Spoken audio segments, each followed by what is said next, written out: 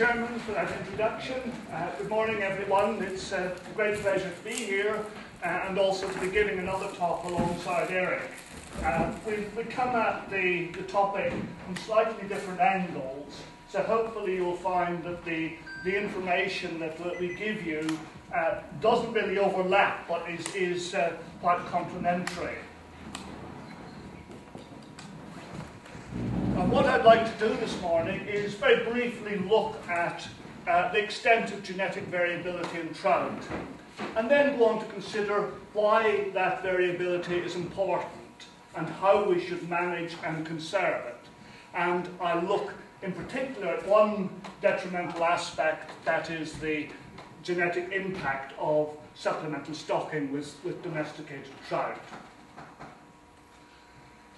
When I'm talking about trout, I'm referring, of course, to salmo trout, as opposed to rainbow trout and the other Oncorhynchus trouts of North America.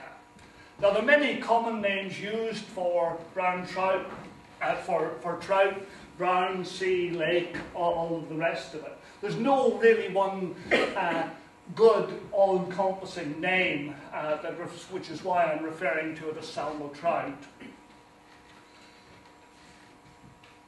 Now, the native range of trout is from Iceland and Barents Sea in the north, down to the Atlas Mountains of North Africa, and eastwards to the Caspian and Aral Sea drainages in Iran and Afghanistan. And, of course, trout have been widely introduced to North America and to the Southern Hemisphere, where many countries have taken it as their own, and New Zealand regards itself as the capital of brown trout fishing, rather than anywhere in the native range, surprisingly. So how do we study genetic variability in trout? There are three main ways. We can look at the features of the trout, the coloration, the body form, life history characteristics, and so forth, as we can see them on the trout, that is the phenotypic characteristics. We can carry out experiments, and I'll come to saying a little bit more about that in a moment. And the third way is to directly examine the genes through DNA and protein studies. And techniques in this area have advanced very rapidly over the recent years, and it's now possible to examine directly several thousand different genes.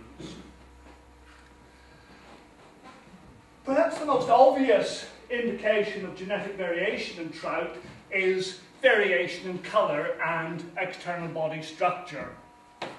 And we have at the top here the marble trout of the Adriatic, this black banded one from the Rhone. Very interesting soft-mouthed trout, again from the Adriatic. This one from Turkey with the large black spots on the body. Two more Mediterranean ones there. This very red-spotted one, typical of Corsica.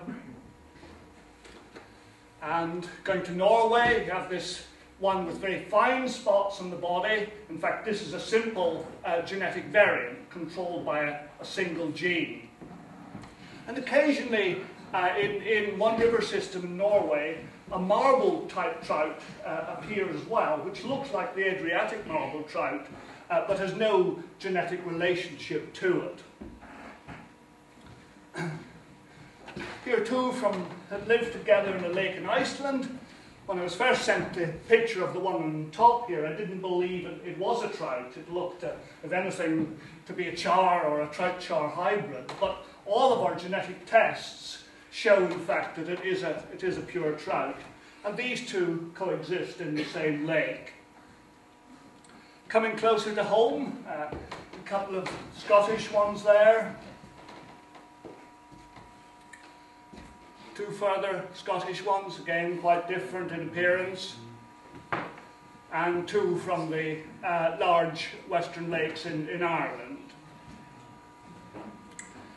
And as well as difference in coloration in trout from different waters, we can also, in some cases, have different types coexisting within the same water body. And increasingly examples of this are being found. Perhaps one of the best known examples is from Loch Melvin, up here in northwestern Ireland. And we have these three very different looking trout. The Gillaroo at the top, the Sonnoch in the middle, and the Ferox at the bottom. And these have been known for well over 150, close to 200 years, and there are many accounts of them. And even though these three types live together in this one relatively small lake, they don't interbreed. Because the Gillaroo spawns in the outlet river from the lake down to the sea. The Sonnoch spawn in the main inflowing rivers, and the Ferox spawns in a deeper part in what is typically an Atlantic salmon spawning area in this large river here.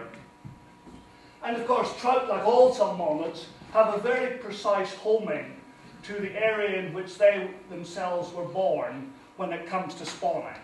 And this precise natal homing means that these three types don't mix on the spawning grounds, and therefore they don't interbreed, even though they're mixing around when they're feeding within the lake. Just to show that, in fact, the coloration differences are, in fact, genetically determined. Some years ago, we stripped eggs from Gillaroo and Sonnoch and hatched them out in the hatchery and put them out into some small lakes in the university grounds in one of the forest parks, 100 miles from Melvin. And you can see here that you still have this red spotting on the Gillaroo, and you still have the black spotting, and typically this elongate black pectoral fin that is typical of the Sonnoch. So these coloration characteristics are maintained even in a totally different environment. All of this coloration and other variation has led to the description of well over 100 different species of trout over the past couple of hundred years. The most recent account, this Handbook of European Freshwater Fishes a few years ago, lists 27 potential species. But I think getting into an argument as to how many species that there are is really somewhat sterile, because you can argue for a long time and really not reach any conclusions, because different people view species in different ways.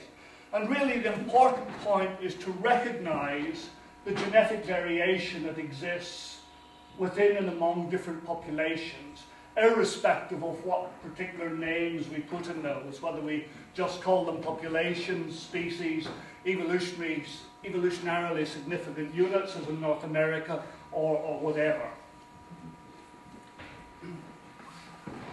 Now, of course, some of the coloration differences I showed there are directly genetic, but most coloration differences are a product of both the genetic makeup and the environment in which the individual develops, giving the overall phenotype, controlled by multiple genes and by the environment, what is referred to as a quantitative trait.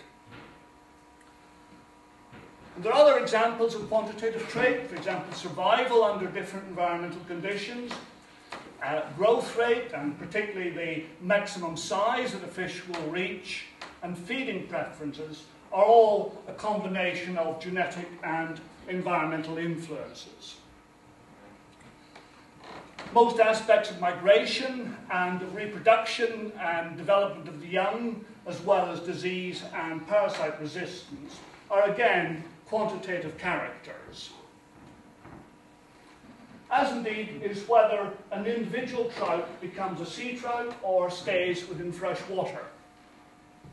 And this is a particular type of trait known as a threshold quantitative trait.